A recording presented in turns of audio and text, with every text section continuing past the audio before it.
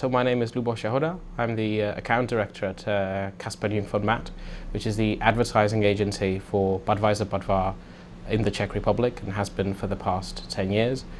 What I basically do is I am the head of client service that takes care of Budvar as a client, and I also help the senior agency people with the strategic planning of campaigns that we do. So when it goes to the overall environment in the Czech Republic, as far as beer is related, we've seen a declining market. This is mostly because there have been tax increases on alcohol, and the second thing has also been that people have been moving away from big breweries, which own all of the kind of major brands on the market, and because the quality of the beer that the big breweries produce, this is mainly Heineken, Molson Coors and SAB Miller, has been going down, and they've basically been producing what the Czechs call Euro beer, a kind of generic tasting beer. So they've been moving away, and we've seen the whole market decline. And we've also seen a lot of innovation on the market with flavoured beer drinks, lemon flavoured and other flavoured beer drinks, which is basically a way of the big breweries to kind of fight against the declining market as they're kind of trying to find a new target audience. Women, people who do sports, even drivers, because sometimes these flavoured beers are non-alcoholic. But the general market has been dropping for the past 3 years, within a rate of around 6 to 8% a year. Well, the very beginning of the situation was that basically Budvar, as our client, had a declining market share on the one hand, and on the other hand, its overall sales were declining together with the market. So in a way, we were in the same, maybe slightly worse position as all the big breweries on the market.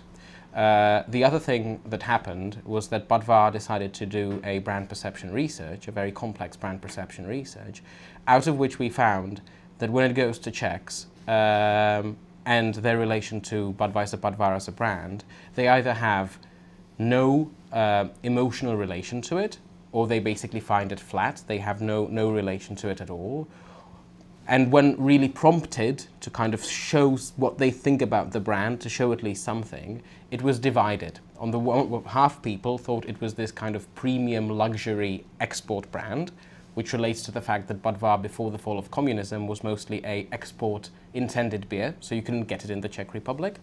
And the other half thought it was this kind of very wooden, honest, local village beer, which is connected to the fact that Budweiser, or České Budějovice, where it comes from, South Bohemia, is a part of the country where a lot of Czechs go for holiday, and it's kind of a nice place of nature, and they spend time there, and it's kind of this traditional area.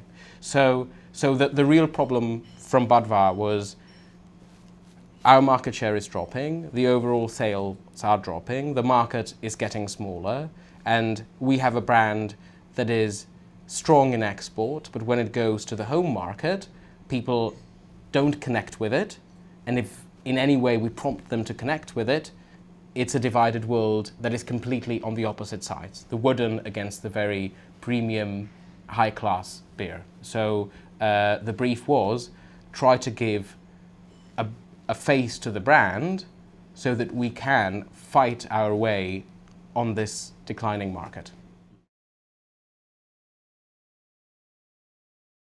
In developing the campaign, or in developing the idea itself, the first thing that Budvar together with us did is basically it took the roots of the product and tried to develop a positioning, because it had previously a positioning that clearly wasn't working on the Czech market, or people didn't understand it correctly.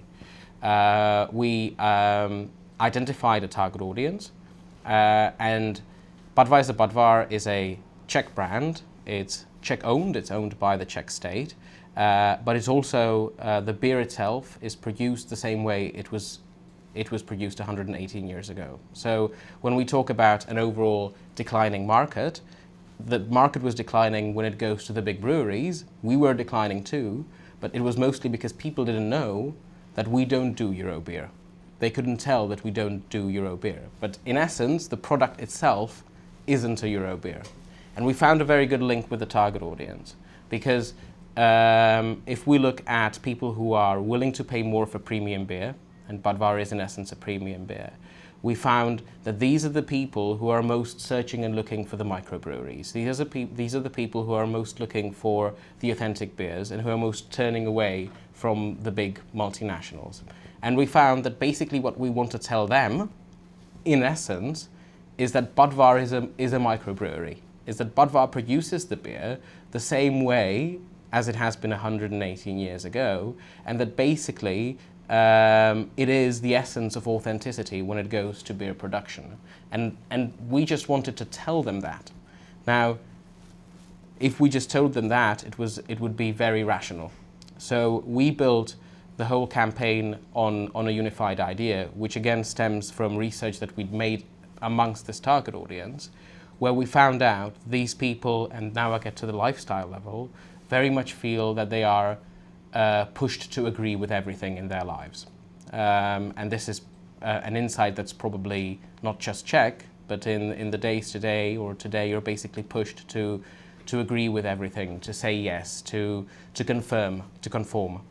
And Budvar is different, because as the only brewery, as the only big brewery on the Czech market, it has refused to conform, and it has refused to produce a Euro beer. So Budvar has said no to producing Euro beers and has said no to doing anything that would basically endanger the quality of its beer. Thus it can inspire every Czech not to conform, to stand behind their own convictions and to say no more often. And that's the connection between what is a lifestyle insight that links to the target audience and what stems from the brand itself.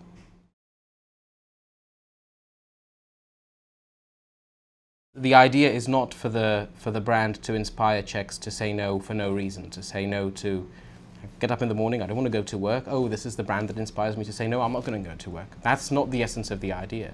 The essence of the idea is to inspire Czechs to say no where it really counts and where it can lead to positive results. A no that means I say no because I stand behind what I really think. That's the essence of the idea.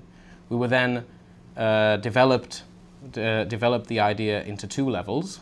On the one hand, a level which is meant to explain to the people why we are the brewery that says no, to explain the product part of it, because we have said a few defining no's over our history that has kind of conserved the quality of the beer itself.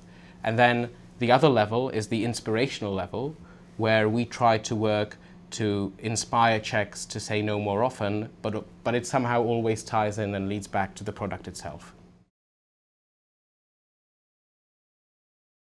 So when it comes to the product campaign, where we are explaining in rational reasons what we've said as a brewery no to over the past 118 years, we used media that can generate high awareness fast. So we mostly used outdoor for that campaign, particularly in its beginning.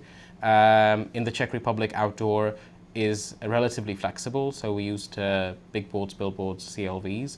And we also added an internet side to it, to the product campaign. When it goes to the lifestyle part is mainly intended to give an emotional link between the brand and the people. It speaks their language, it works on a relevant insight. So when being emotional, we had to use audiovisual. So we used TV as the main backing of that campaign. And we had 2 TV spots, but we also, in the long run, we use internet to play on the no inspiration, both social media as well as a specialized internet project that we have running. Internet and social media is the place where we provoke discussion.